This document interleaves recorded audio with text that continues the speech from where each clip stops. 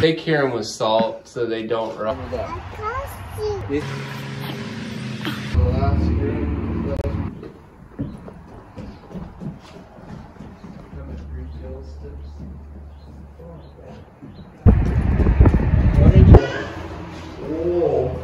Oh look, Dad, it's a true Californian. Here it was in use with the lake.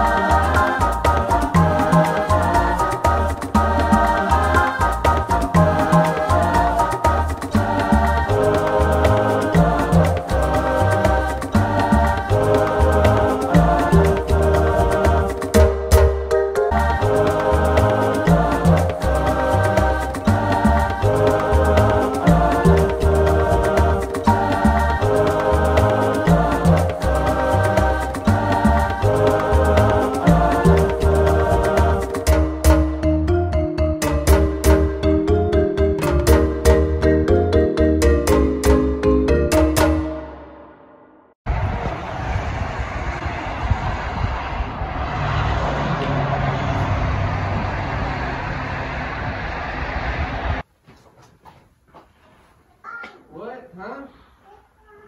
What?